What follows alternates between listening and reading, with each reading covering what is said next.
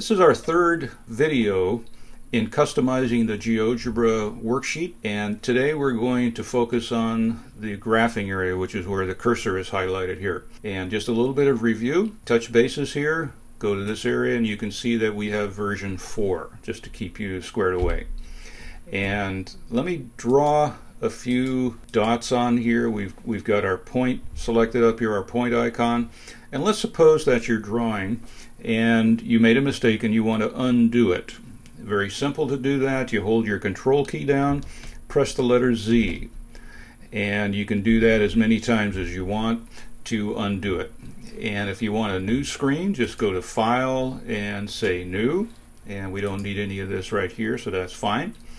And your mouse can select pretty much anything that you want. You can pull down these icons and reveal different options on here.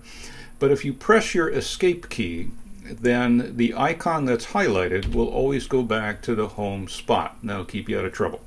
All right, let's get started. We're going to customize the graphing area here. And the simplest way to do that is go to Options and Settings.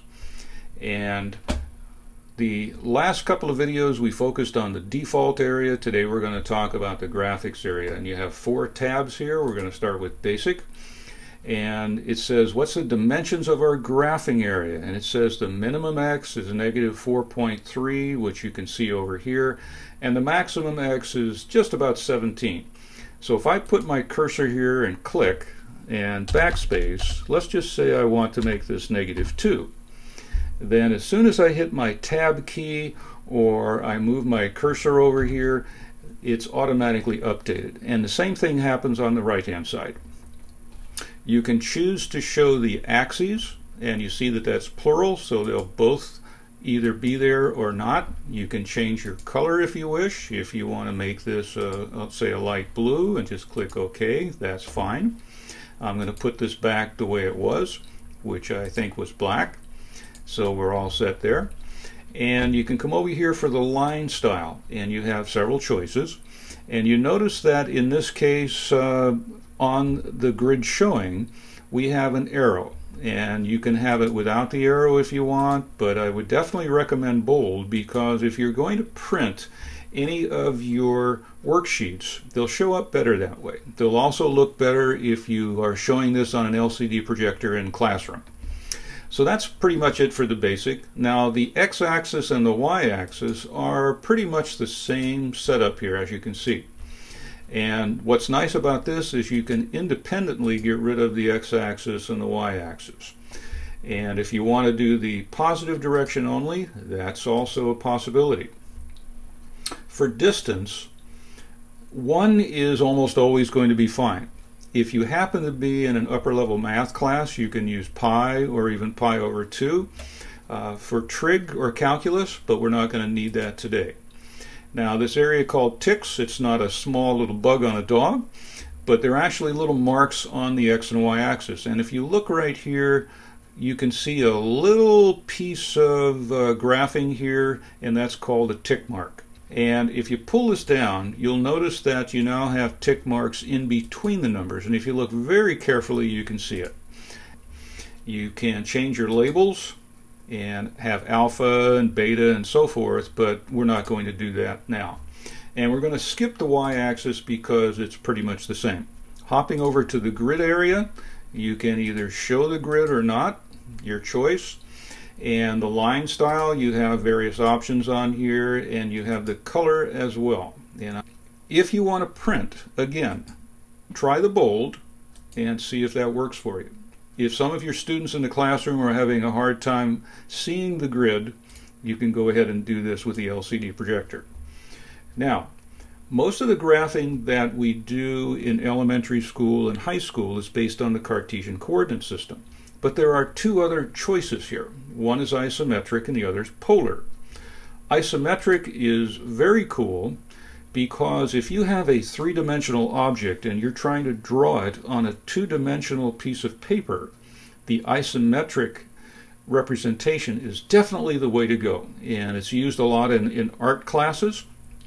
And the third type is called polar graphing. And polar graphing looks like this. I'll move our window out of the way so you get a better look on here. And polar graphing is not x and y in two directions. It's really a distance and a direction. If I hold on here and look at that point right there, that point is actually 3 units from the origin, and it's also 30 degrees counterclockwise from the x-axis. So that's just a distance and a direction rather than two distances. And this is used in aeronautics, and it's also used in orienteering. So that's a little bit different, and that's kind of exciting. You can have some fun with that there too. So we're done with this window. Now we'll go back to the main graphics window, and I'll show you a shortcut. If you right click and pick graphics, you can get that same window. So a little shortcut there. But one or two last things I wanted to show you here, and the main one is this thing right here. It says x-axis colon y-axis, and what that means is what's the ratio between the two.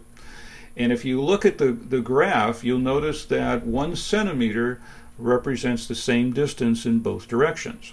But if I click this guy right here, you notice that the y-axis and the x-axis now have the ratio of 1 to 2.